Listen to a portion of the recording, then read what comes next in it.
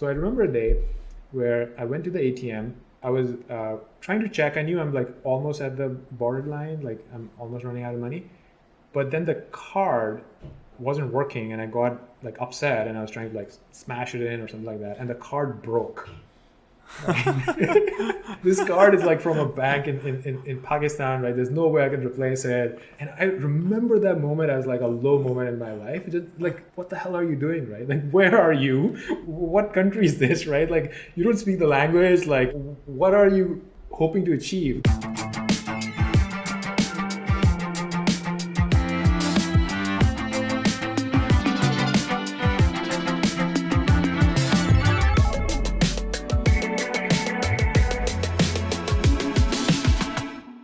Hello folks, Jason Yanowitz here. I'm one of the co-founders of Blockworks and you're listening to Empire.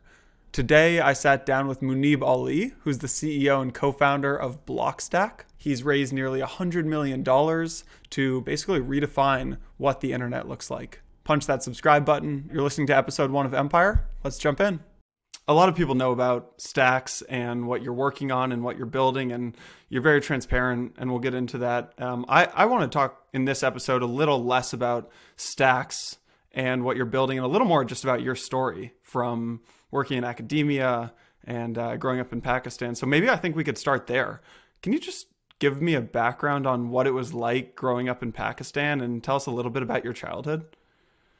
For sure. So I grew up in a small city in Pakistan. It's right next to Islamabad. So Islamabad, more people know about it. It's kind of like the capital city. And Rawalpindi is almost like a twin city right next to it. It's very influenced by the army. It's like a small army, sleepy town. And my dad, he comes from a village, right? My dad's brother, he still lives in a village and is a farmer, and my dad was the only person from that village that effectively got higher education and got into the army and so on. So I think the delta shift between kind of like where I come from the sleepy town Rawalpindi that nobody knows about, to New York is actually much smaller than the delta shift of my dad growing up in a village with no electricity. He didn't even have electric bulbs, and he was trying to study at night, and that's a struggle. That delta shift is actually much bigger than the delta shift that I've experienced, but I have also experienced that. Like, I think my sleepy hometown of Rawalpindi, basically there wasn't much to do there, and I was lucky enough to actually somehow I got into computers, and I was kind of like stubborn enough that I kept nagging my parents to get me one, right? And I also remember the kind of sacrifices they gave. Like, I think I forget what was the exact sacrifice, but it was something like, the washing machine was broken and my mom was saving up for it, but then she spent the money on my computer and didn't fix the washing machine or something like that, right? Like it's like we had kind of like all the comforts in the world, but obviously it's like you're just living month to month, and every the last week of the month we remember as kids, like we have learned not to ask for anything, right? So we're not going to the grocery store, we're not buying anything until like it's the first of the month, and we were like happy as kids. Afterwards we look back and see that, oh, those were actually tough times from both like a financial perspective, and also like as a kid you don't know you're growing up in a third world country, right? Like you think that's how the world is, and you slowly start discovering like what else is out there. And for me, the internet was really kind of like the almost like the window into the rest of the world. And the first time I actually came online, it was kind of interesting. When I got the computer, I actually didn't have the budget. Like, you had to assemble these things, right? So these are like you buy all the parts, and so I'm getting like a cheaper hard drive. I don't have enough RAM, and then I'm like trying to figure out how do I slowly upgrade my computer. But one of the biggest things was, how do I get a dial-up modem installed, right? Internet was pretty expensive back then, and I had some connection with my friends through which we got access to almost like some corporate hacked accounts, which were free at night, like in the sense that company is actually not using it. So part of me felt bad that I'm actually stealing the internet from somebody, but part of me was like, wait, they're not using it at night anyway, right? So I would only use that at night, and I would stay up all night every night So I'll be a zombie like during the day, and my parents like sometimes they even thought like maybe I'm smoking up or doing something at night, and I'm like a zombie every day. But I was just glued to my computer, and it was a fascinating world because like at that point, like joining the internet in I believe '97 is when I came online. It was still early on the internet, right? So in some regards, I did experience the early internet. Netscape was the first browser, or made an account on Hotmail, and then IRC servers, and I very quickly, I think, I just had this like knack for computer science that I wanted to know how things work like behind the scene. On my computer, like I would install Linux and I would start trying to program it, right? Like how does it work?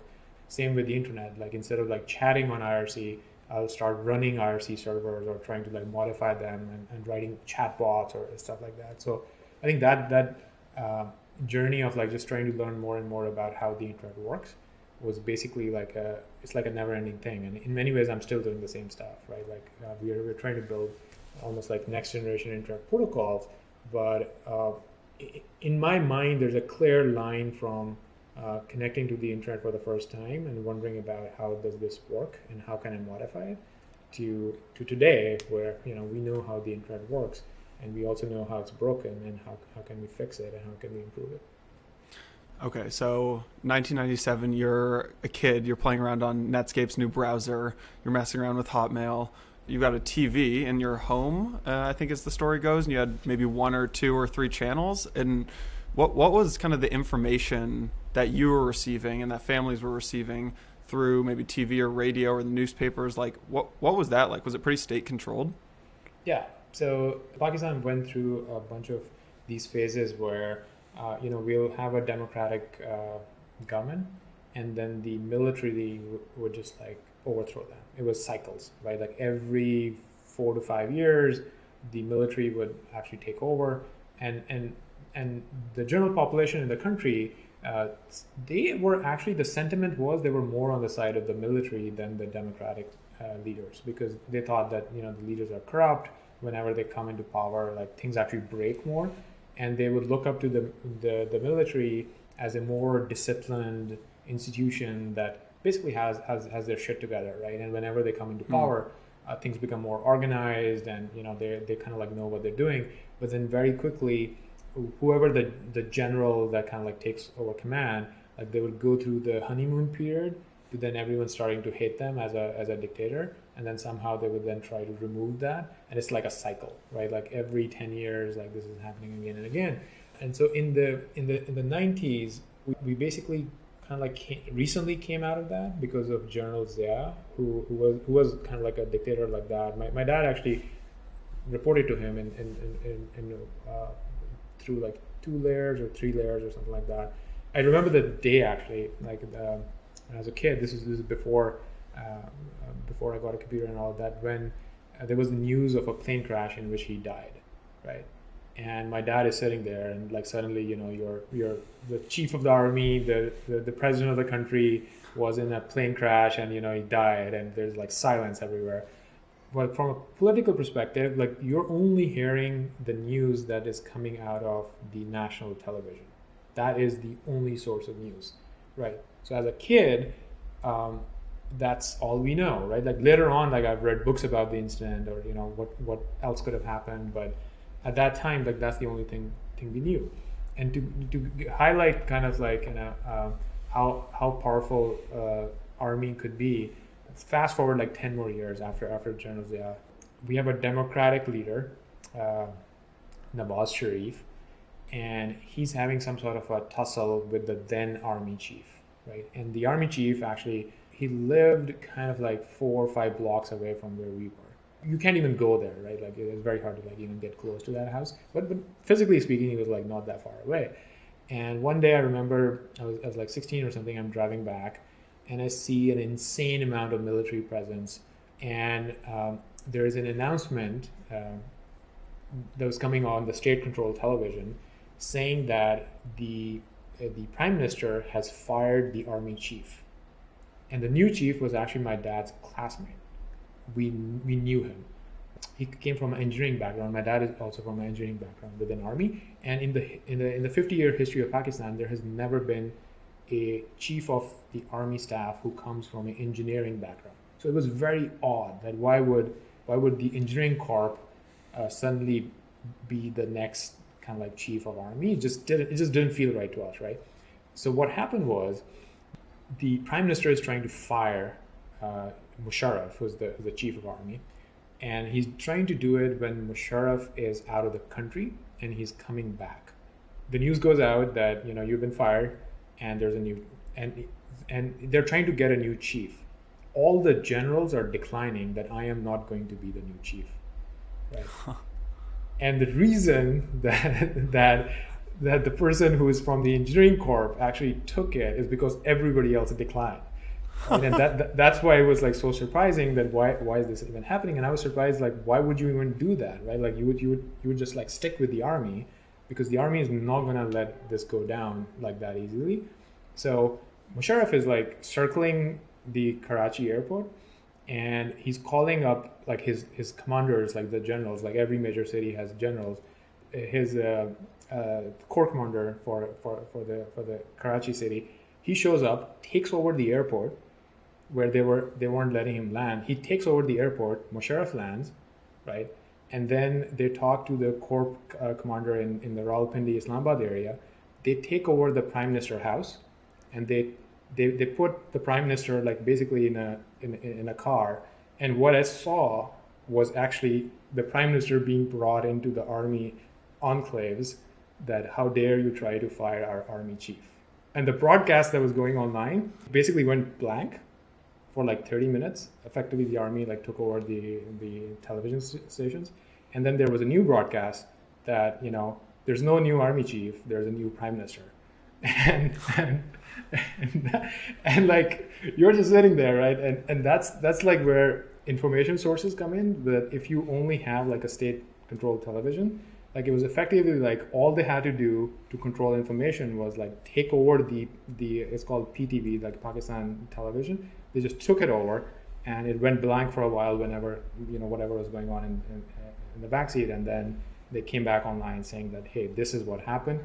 So you have PTV, of Pakistan TV. You get on the internet. You're using this new Netscape browser. Do you remember when this kind of aha moment of saying, oh my God, there's a whole world out there, and this information that I've been receiving my entire life, maybe there's more to this thing. Do you remember that moment? I think for me that moment was, it actually came from IRC, Internet Relay Chat. It is basically actually a fairly decentralized protocol for chat online. The way the chat would work is that anyone can run a server, right? And a server would have a certain capacity of how many connections the server can take. And some servers would become more popular than others, right? It's a little bit like bulletin board, like how many people are talking on one bulletin board versus another, but it's a real-time chat. People from all over the world would be on it. They wouldn't use their real names, right? So you'll come up with some sort of a online persona, and you're completely hidden behind your online persona. So I would like get to talk to people who live all over the world, like even in Canada, the US, or Europe, or other places. And then it was very interesting to actually make friends who basically don't know what you look like, where you're from, right? But it was really about the ideas and the topics and the discussion, which I found intellectually like super interesting. And I would learn a lot from these people. I started having conversations with some people where they would effectively say something, and I'll be like, no, this is not what happened in history, right? Because I was taught like a different version of history in my school, because the military dictators, when they would be in control, they would actually rewrite the books to the extent of like, it's not even factual at certain points. It's like someone is like pulling the rug under you, that, hey, that thing you believe in that happened, that actually didn't happen, right? Or something else happened that was actually very horrible and it was covered up.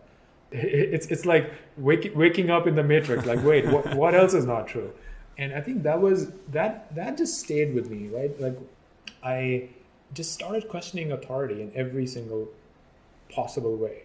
As a teenager growing up, it did mean that at some point I started having kind of like this tension with my family, where they had certain ideas about which engineering universities are good and I should go there. And I'm like, no, I actually did my own research, and here's a new university that is actually way better, and I'm only going to go there. And they're like, what are you talking about? You're like 16, 17, right?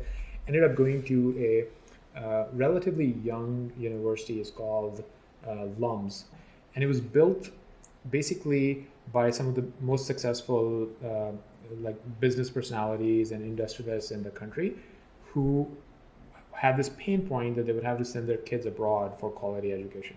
They were like, why don't we create this university so that our kids can get that quality of education, but they can also kind of like stay close to us. It was like unbelievable that how could it exist during the late 90s in a country like Pakistan. Like it was like a bubble. It was like a complete bubble.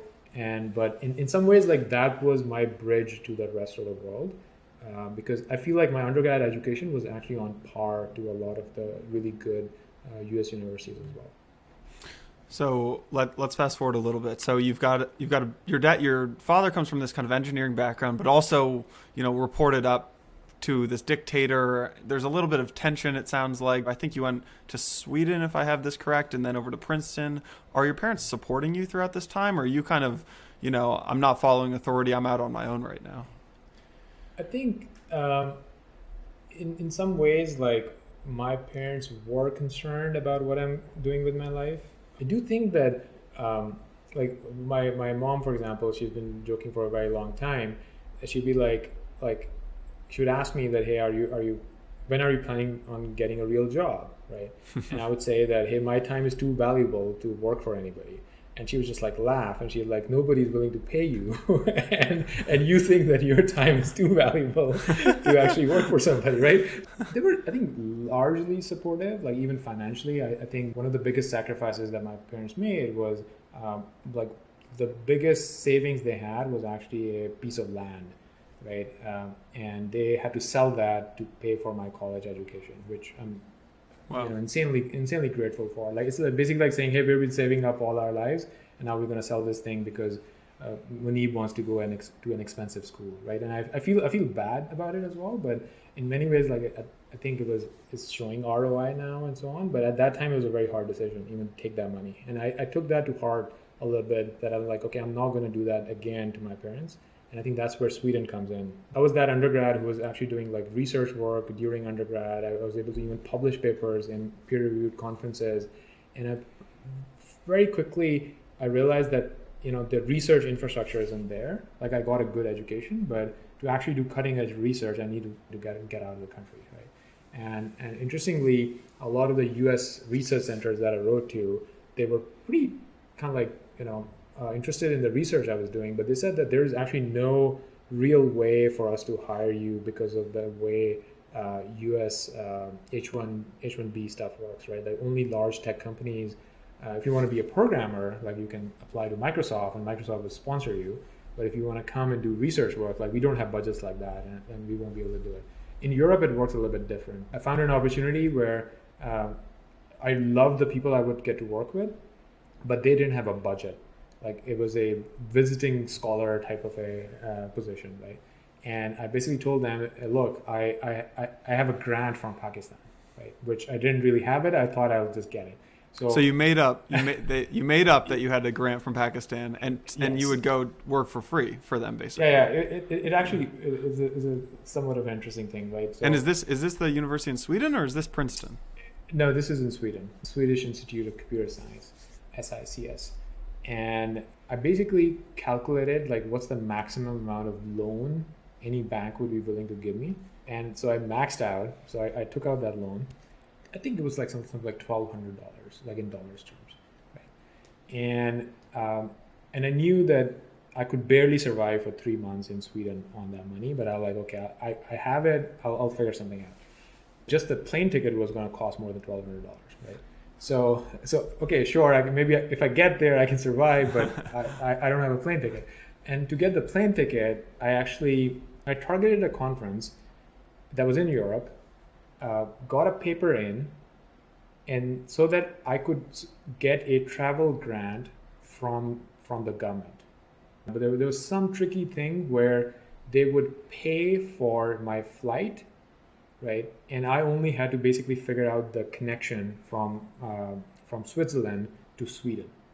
So I wasn't like lying out flat to the research center. I did have a grant, but it only covered my flight. And the amount of money I had, I would basically eat once a day, like only dinner, at McDonald's, and I sometimes even like slept in the office, and I would basically in the morning they would have like free coffee and fruit and bread or something, and then 2 months or something down the line I even ran out of like everything I had. And wow. At times you feel like just giving up, right? Like, what are you doing all this for? You're hanging by a thread. You're working at a research center, you can't even afford full meals, and in the hope that by working with these top researchers you can actually publish high quality work so that you can go to like some of the top US schools. It's like such a far shot, right? Like what if you are unable to publish those things? Like what if even after you publish, the good universities don't accept you or something like that. So I remember a day where I went to the ATM, but then the card wasn't working, and I got like upset, and I was trying to like smash it in or something like that, and the card broke. And this card is like from a bank in Pakistan, right? There's no way I can replace it, and I'm like sitting there like holding the card like in my hands, and I remember that moment as like a low moment in my life. It just like that small thing just triggers like, what the hell are you doing, right? Like, where are you? What country is this, right? Like, you don't speak the language. Like, what are you hoping to achieve, right? And at that time, I did not ask my parents for support, even in those moments, wow. right? Because I felt so bad about the earlier kind of like, sacrifices they gave. I actually ended up calling a bunch of my friends, and obviously my friends, like, they're just like early 20s at this point. They don't have a lot of money, but obviously they're really, really true friends, and they actually helped me out. And later on, I was able to repay the loans to them and so on. I think I published something like 3 papers that summer. One in the top conference in that field in computer science, which is actually, it ended up being one of the highest cited research papers that I'm a co-author of. And it did open up opportunities. So I wasn't like completely crazy, right? I got a research job in Netherlands because of the work I did in Sweden, and then very quickly from Netherlands I got accepted at Princeton and kind of like moved over there. So it all turned out well, but it was quite a ride. I'm going to jump ahead a second, and then we can step back and talk about the kind of the founding story of Blockstack and stuff like that. But that feeling of just you're down on your luck, you're kind of rejected. This ATM has literally rejected you. You're on the street. Just, I don't know what to do, right? That tough feeling that we've all felt. When's another time that you felt that feeling since starting Blockstack? Oh, I think the highs and lows definitely, especially in a startup life, like it's like a roller coaster, right? Like one day you're on top of the world, the next day things are going down. But there's actually a value that we have at our company, and it's called like, we'll find a way. And it actually comes from the same sort of mentality that no matter what happens, we will find a way. So like, don't worry about it. I would say as I've grown, the intensity has actually gone down. The second closest thing would be, I think the Princeton had this process of almost like they would make you do research work, but also you have to take courses, and they had some sort of a competency requirements or something like that, right? And if you look at it, it's effectively that there are certain areas that are considered like part of the core competency of a grad student. So we are supposed to have almost like a or a A+ in a course that we take in that category, right? But the realistically, a lot of the undergrads also take those courses, and undergrads are, like these are Princeton undergrads, and they're very competitive, and all they have to do is actually study for the course. Whereas I'm actually teaching courses, I'm doing research work, and I'm actually more interested in research work. Like courses for me was like, I had to force myself to actually like study that. And if you're not very competitive, like, you know, you might end up getting a B, but if you get a B means a F for a grad student because you won't clear your competency requirements in the university, right?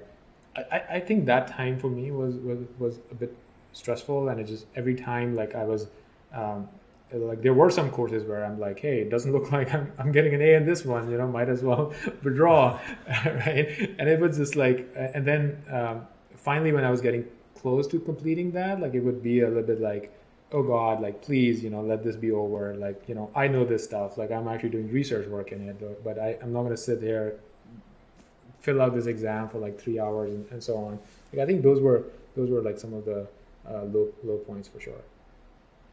What was it like? You're this kid from a smaller village in Pakistan, and then you raised from one of the top venture capitalists in the world, right? Albert Wenger and Fred Wilson, and then Naval comes in, and you start raising millions, right? Tens of millions of dollars. Did you ever have a moment where you just kind of sat back 11 p.m. on a Monday and just said, I cannot believe my life right now? Yeah. I think one moment that comes to mind is we lived in East Village in New York at that time, and during YC, it was actually, you know, very interesting that a lot of people did not understand what we were working on. Like imagine crypto in 2021 is something people barely understand. Like, but at least they have some idea of like, hey, what is Bitcoin? What is Coinbase, the company where you transact with it and so on. Like this is 2014, right? Like you try to talk to people that, hey, this is what we're working on, and they're like, you know, sounds like science fiction, or like we have no idea what you're doing. And during Y Combinator, obviously the partners are super smart and, you know, they're very helpful. But at some point, like, you know, they don't have crypto expertise, and some of them would actually try really hard to like sit with us and actually understand what we're doing. We were lucky enough that even before demo day, like our seed round effectively got done, right? Like USV came in and took the round and it very quickly filled up. So on demo day, I'm actually like, we didn't tell anyone, right? We were still at demo day, we were talking to people. But people could tell that Muneeb is just like relaxed and, you know, talking to people like I'm sure they loved you. I'm sure they loved you for that. Very casually, and some of the batchmates are coming up. It's like you're not like really aggressively going after and talking to these angel investors, or because, and I was like, some friends I would tell them that, hey, our round is actually done and whatnot, right? And a lot of people they would tell you that demo day is just the start of fundraising for them, right? Then they go through the cruel process of rejections for like 2-3 months, and then they put together a round or fundraising and so on. So I'm very grateful that we avoided that. I was actually on a flight like within a day or so back to New York, and I was in East Village walking around when I saw the notification of the USV money hitting the account. And it was actually my birthday, right? So demo day is end of August, and this is I'm back, and it's my birthday, and I basically just look at the Silicon Valley Bank, and it was I think it was a close to $1 million wire from Union Square Ventures, and then we had some other money, so we were north of $1 million, like in the bank, right? And at that time, like as you're describing, it felt like a ton of money. Right? It was like, oh my God, like where we can execute now. We're good. Like it's like we're good for a long time. We didn't realize like how quickly kind of like, you know, money runs out and the kind of like the next challenges. But trust me that right now Stacks trades at a 500 million market cap. I don't feel anything close to that as I felt when that USV wire kind of like came in and hit our account, and I looked at it and I couldn't believe it, right? I believe the 500 million trading cap, or if anything, I'll be like, hey, this, you know, like there's a lot of room for growth versus the first funding that we got. Crypto is really interesting, right? Because the $1 million that you got back then in the seed round, you're entirely in control of that, right? And you hire the developers and you control the code base. But at a certain point in time with crypto projects, just naturally, it's a protocol, right? And you're no longer in control. What is the emotional side of kind of letting this project go run wild just naturally? So I think for us, that moment really came with the Stacks 2.0 launch. And for us, like the project has always been open source, and even Stacks 1.0 was built on Bitcoin, and it's decentralized that way. But I think because of the way we approach securities regulations, so we were the first project that actually got a SEC qualification for doing a token offering. This was a framework where anyone in the US, even you don't have to be an accredited investor, could actually purchase crypto tokens, and the SEC actually qualified that. So it was huge industry news.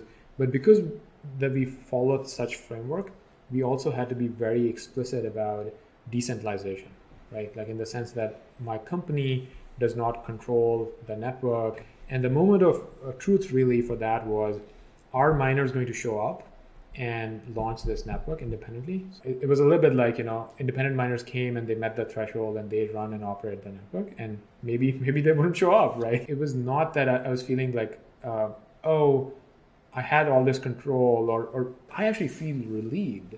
And it's a little bit like, it's not my responsibility. Like it is a decentralized ecosystem with so many different entities and so many different developers, and it trades in the US now, but OKCoin pretty much did their own legal analysis and decided to go list it. Like we don't have a listing agreement with the company, and I feel good about that. Like I'm not trying to make this happen. It's a little bit like it's a truly open source decentralized project, and many different people are playing different roles in it. And our role, or my company's role, is going to be on developer tooling, which is something that we are very passionate about, and we feel like we have the right skill set to build the developer tooling on top of the Stacks blockchain. You mentioned the legal offering. You guys did the first ever Reg A offering, which was just kind of incredible to watch from the sidelines. You also mentioned YC. Do you ever have FOMO or like envy of folks like Brian or Peter? Brian's company, I think Coinbase in the private markets right now is $77 billion valuation. Do you ever think that could have been us? Yeah, so not specifically for Coinbase, right? Because we have never tried building an exchange, but there are two things like where sometimes like your mind goes to, like I'm a big Bitcoin believer. I've been kind of like buying Bitcoin since it was like $90, and I still buy. Right? Like I still buy when it's like, I think my last purchase was 40,000 price, but your mind does go back that, hey, look, you could have actually seen the potential a lot more. Like I saw it, right, but I participated in it. But your mind definitely goes back that, look, like, come on, you were there, right? And like, why are you buying Bitcoin at 40,000? And like, I have been buying throughout, but those kind of thoughts like come to you. That's fine. The other one is actually more around Ethereum, actually, right? Like in the sense that a lot of credit goes to kind of like Vitalik and the Ethereum community, but I read the Ethereum paper like before it was published. Like someone forwarded me an email, right? And we are just fundamentally in a different technical camp from Ethereum. Like our smart contract language is almost like the opposite of Solidity. Our scaling kind of like solutions are opposite of Ethereum. Like our belief that all of these things would happen on Bitcoin is opposite of that, where Ethereum is a separate network. But it's a little bit like seeing Ethereum just jump in with solutions that might not be technically perfect, but they are available to people and actually gaining more developer attention. And same with securities regulations, right? Like the Ethereum sale was probably a illegal securities offering, right? And they got away with it. Whereas, like, imagine the amount of work we had to do on our SEC qualified offering, right? So I think where my mind goes is, like, imagine we did 2+ years of research with people who have worked at like Microsoft Research Compiler Group to invent a programming language we feel is safe to write smart contracts in, because you're dealing with hundreds of millions of dollars of money over here. Ethereum pretty much like, let's take JavaScript, modify it a little bit, and just run with it, right? So I think, if anything, if you look at the market caps or even developer adoption, you could easily make the case that that approach is working better. That just like don't worry too much about the technology and kind of like just run with something and try to fix it once you notice the problems. Versus what I would consider a more thoughtful approach of like really thinking through what should be the legal framework, what should be the programming language, what does the world look like in the long term. And I truly do believe that I think it's a little bit like, I think the decisions that we have made help us be on a much more solid foundation. And then, we will get the benefits from them down the road. It's a little bit like doing the hard work up front. Like, I don't think our team could have shipped something that we weren't comfortable with shipping, right? But we did ship like a month ago, right? The Stacks 2 is our master design. Some of the, Solidity problems and hacks and the kind of stuff that has happened on Ethereum, you could actually blame the design of Solidity itself, or you could blame, the design of Ethereum for certain things. And I think they don't come from a deep computer science background. It's a little bit like from a computer science research perspective, like all the people working on Ethereum were pretty much outsiders, right? And they're like, and in some ways, like it's good to see like them come in and actually build something that works out in the market. And then they're dealing with fires. They're dealing with ongoing fires, and they're trying to build ETH2 and so on.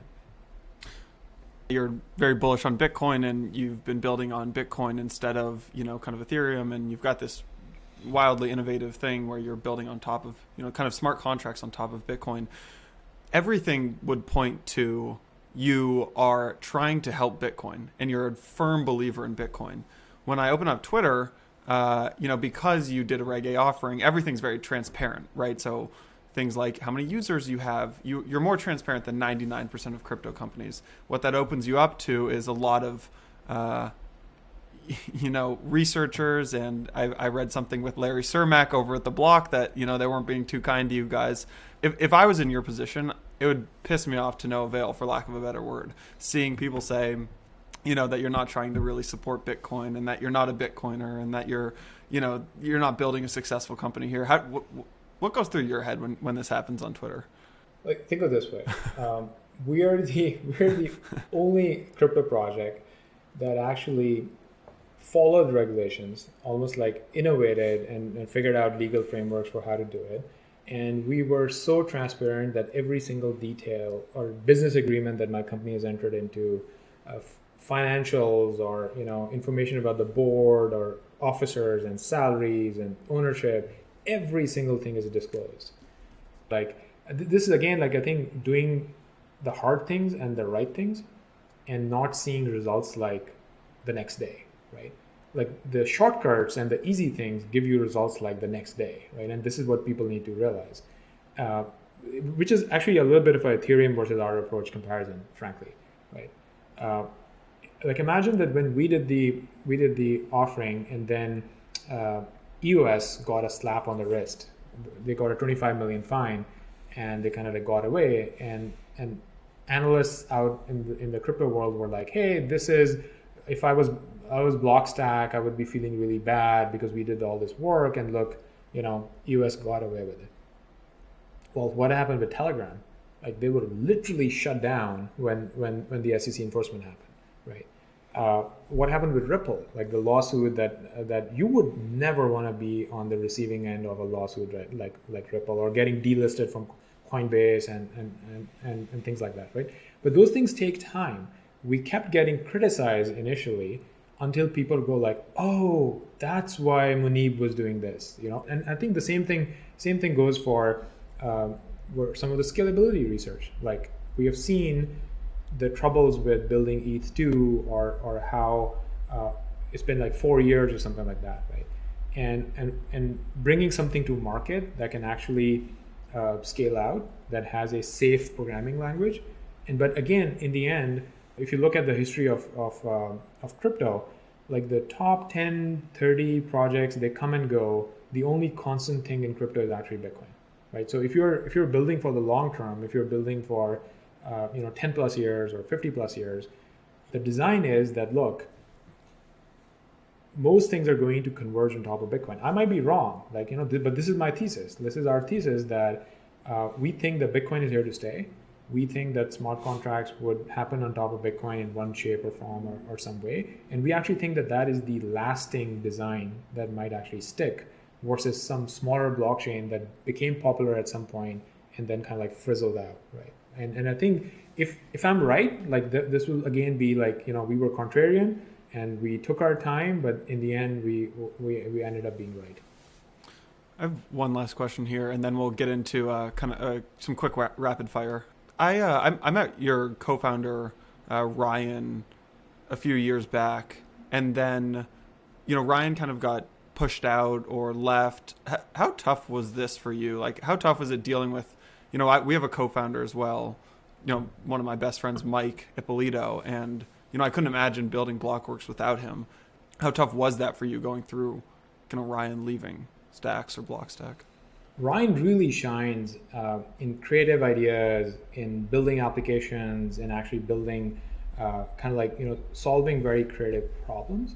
And I think there's actually a lot of role to be played, especially with the launch of Stacks 2.0, where a lot of these applications and these ideas can come to life.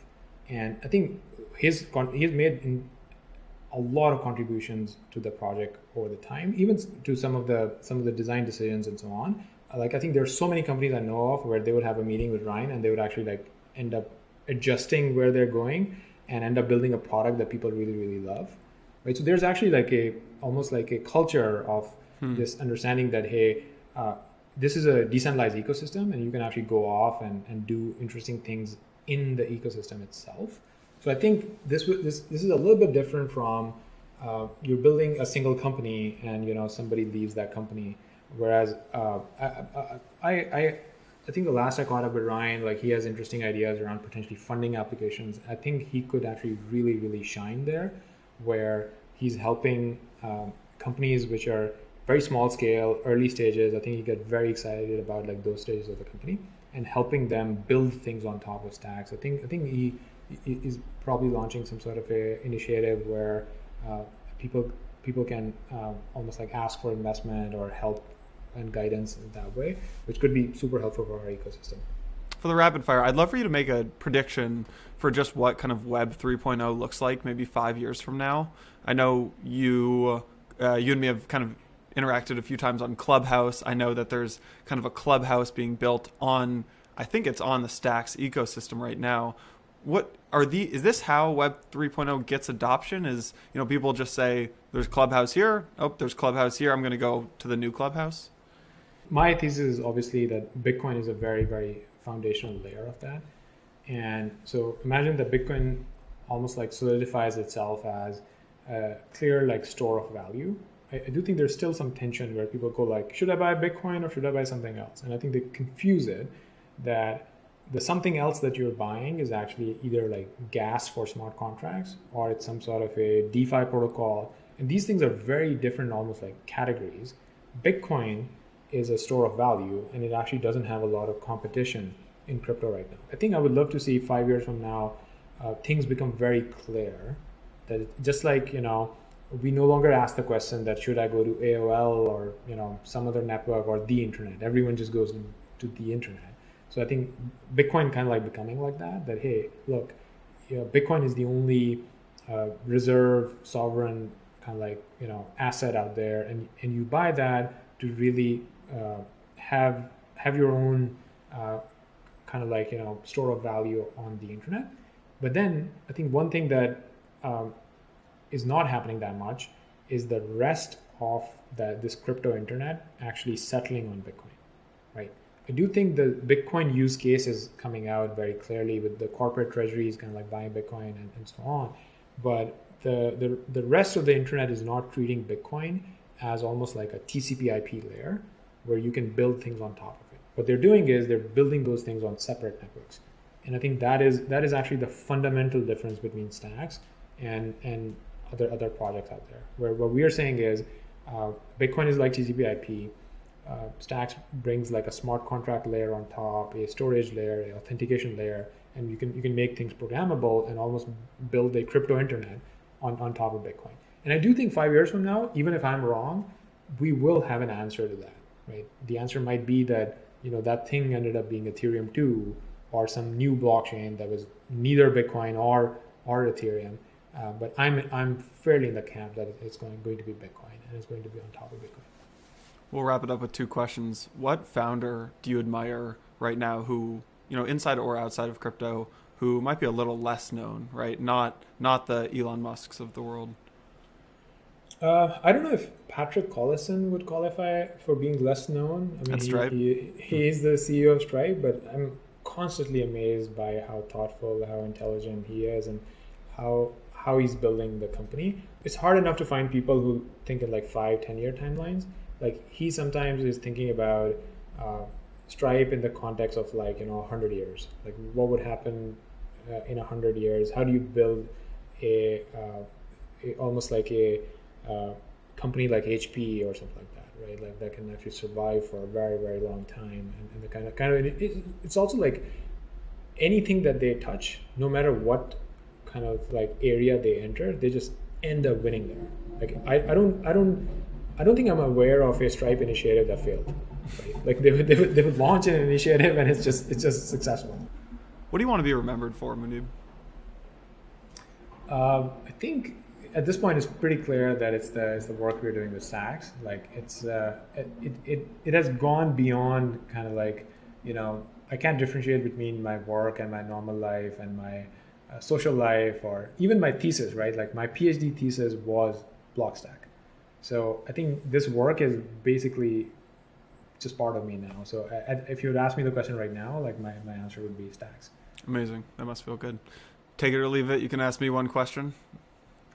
Yeah. So I think what are your thoughts on this changing landscape of large organizations or media outlets becoming less important, but individuals kind of like becoming more important in certain ways.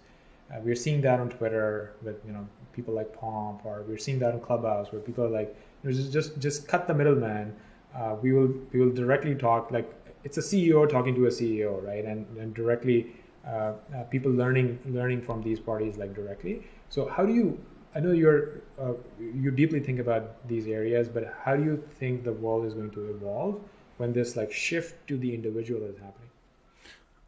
First things first, I think it's a phenomenal shift, and I love it, and I think it's really healthy for individuals to have a bigger and bigger say. Right, you're going from 3 channels like ABC, NBC in the 1950s, and then more channels, and then you've got the internet, and then you've got media comes onto the internet, and now just the individuals have the control. Right, as a media company founder, right? I think about it all day long. I think the future of kind of from a media company lens, the future of media companies doesn't look like media companies of the last 50 years or even the last 10 years. The future of media companies is just giving these individuals a platform, right? And sharing in things like the IP and the revenue. So instead of just going and hiring 50 journalists and an ad sales team, right? It's finding people who have a unique voice in the space and actually just giving them a platform, almost like record labels have done, which is saying, I'm not going to go hire DJ Khaled and, I'm not going to hire the artist. I'm going to give them a platform. I'm going to make the connections, and I'm going to basically set them up for success. And in part, I'll share in their success. So I think that's what the future of information sharing looks like from the media company lens. And then, from the individual's lens, I think this is only the beginning of the trend. Things like Substack and Twitter and honestly, decentralized platforms that end up getting built on things like Stacks, where the creators can actually share in the upside of the platform is really the future. That's awesome. I think it really fits well with some of the decentralized work that we're seeing as well. I'm rooting for you, Muneeb. Thanks for the time. I'm sure our audience liked this episode, and yeah, I'm really rooting for you. So everybody, Muneeb's on Twitter. I think it's just @Muneeb, and be sure to go check out Stacks 2.0 what they're building. So thanks again, Muneeb. Awesome. Thanks for having me. All right, thanks.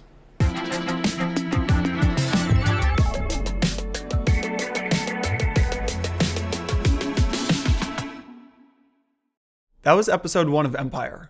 You've made it this far, so I really want to hear what you thought of the show.